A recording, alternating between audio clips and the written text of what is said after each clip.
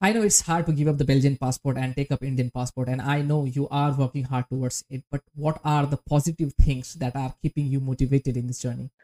The positives I'm seeing is right what is happening now. I haven't even gotten my passport and I received this much love like by you guys and actually I didn't even know about the video that Curious Harry made. I just woke up because in Belgium time difference you made the Yeah, video. I woke up, I see a YouTube video about me, so it was just an unreal moment. Overnight, I became not famous, but my name is going around really yeah, fast, and yeah.